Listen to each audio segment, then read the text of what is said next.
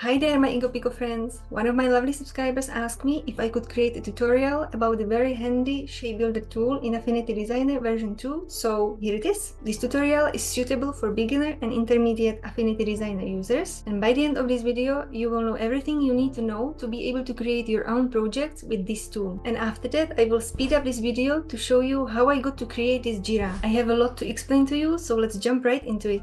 The shortcut for this tool is S, and you can find it right here. Before you start working with the shape builder tool, the layers you want to work with need to be selected. You can do this with the move tool. The shortcut for it is V. Now when you go back to the shape builder tool, there are 4 ways to select the shapes you want to work with. The first way of selecting them is by clicking on them.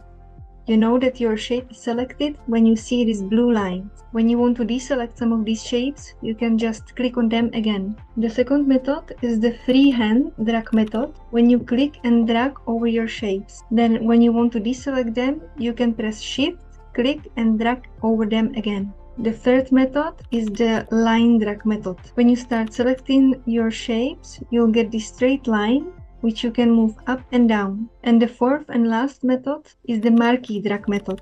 With this one, you click and drag over your shapes and they will be selected. Now let's have a look at the actions. There are 2 ways of working with them. The first way is when you don't have any action pre-selected. You want to select your shapes with the move tool, then you bring up the shape builder tool by pressing S and you drag over your shapes.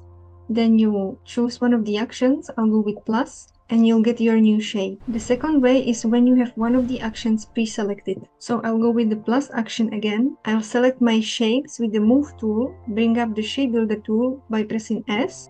I'll drag over my shapes, and when I let go, I'll automatically get my new shape. Now let's have a look at each of the action options. So what the plus does, it creates a new shape from selected areas and removes used areas from original objects. So when you have your action pre-selected, then you drag over your shapes and let go, you'll automatically get a new shape. Alternatively, when you have no action pre-selected, you can drag over your shapes, and instead of clicking on the little plus here on the context toolbar, you can simply press plus on the keyboard. With the minus action, you can delete selected shape areas.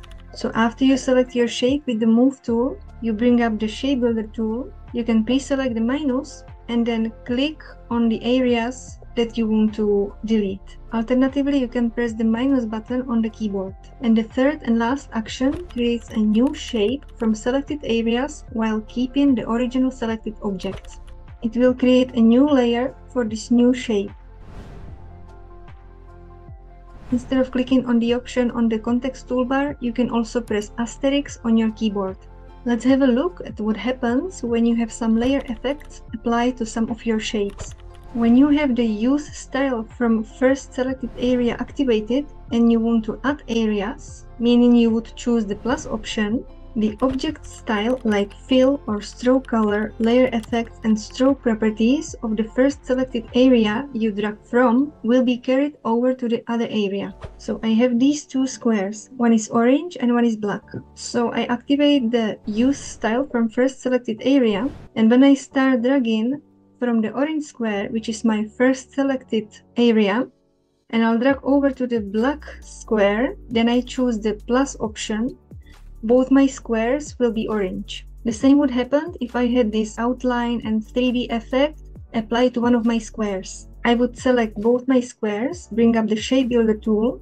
I would start dragging from my first selected area over to the black square. Then I would choose the plus option and all my layer effects will be applied to my new shape. Dragging from outside the area will pick up the currently set default stroke or fill color instead.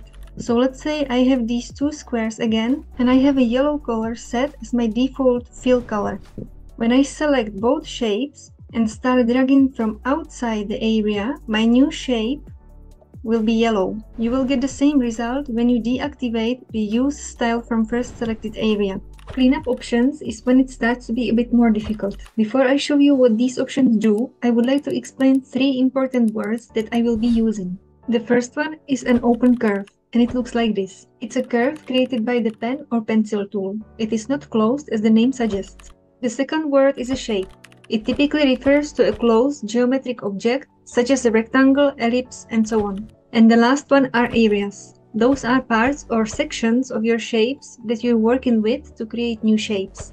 So coming back to the cleanup options, these are options that automatically remove unwanted curves and shape areas when building your new shape. When the option internal curves is activated, it means that parts of open curves extending into areas will be removed. So these are my open curves, which are extending into the area I want to work with. When I drag over both layers with the Shape Builder tool and click on plus, I will get my square and open curves, which are now shorter.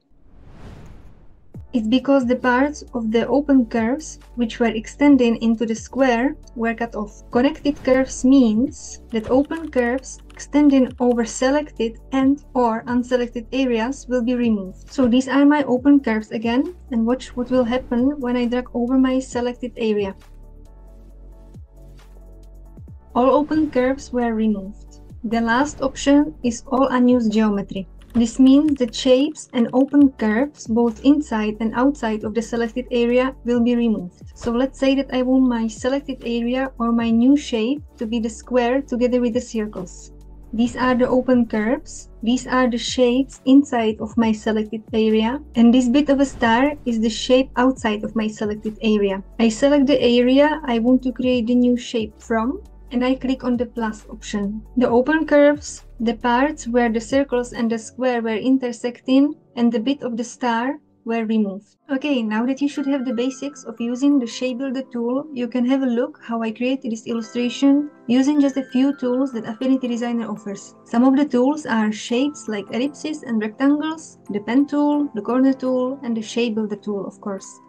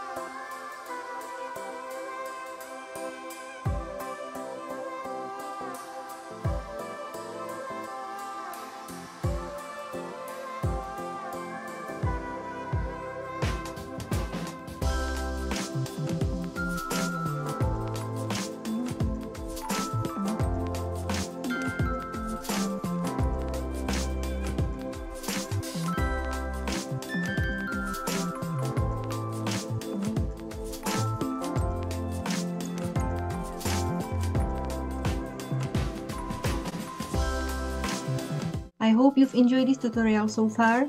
If you are always looking for new ways to make your life easier when using Affinity Designer, I have a few other videos which you can watch now. And if you are new to surface pattern design, you can check out my whole Affinity Designer workflow for surface pattern designs from inspiration to creation. As always, I love hearing from you guys, so don't be shy and let me know in the comments what you would like to learn more about. See you in the next video. Ciao!